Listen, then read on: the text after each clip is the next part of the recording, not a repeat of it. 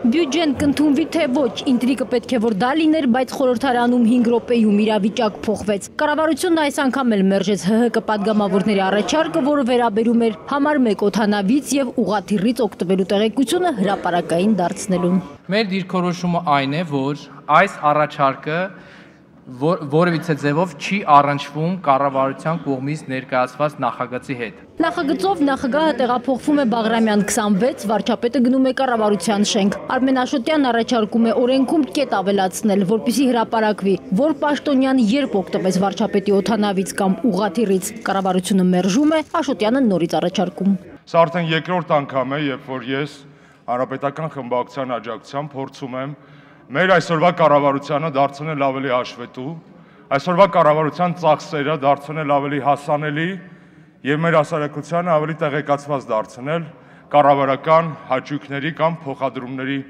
մասին։ Կառավարության շարքից արձագանքեց Արարատ Միրզոյանը։ Նա էր հայտնվել քննադատության թիրախում, երբ վարչապետի օդանավով մեկնել էր Դուշանբե։ Հարկ չկա ուղղակի փորձել կառավարության ավելի հաշվետու եւ թափանցիկ դարձնել, որովհետեւ կառավարությունը անհամեմատ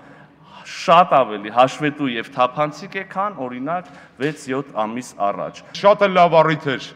այս երկու փոփոխությունները մտցնելու, շատ էլ լավ առիթ էր ձեզ ապահովագրելու, իսկ հասարակությանը տեղեկացված պահելու, թե ուր են գնում պետության փողերը,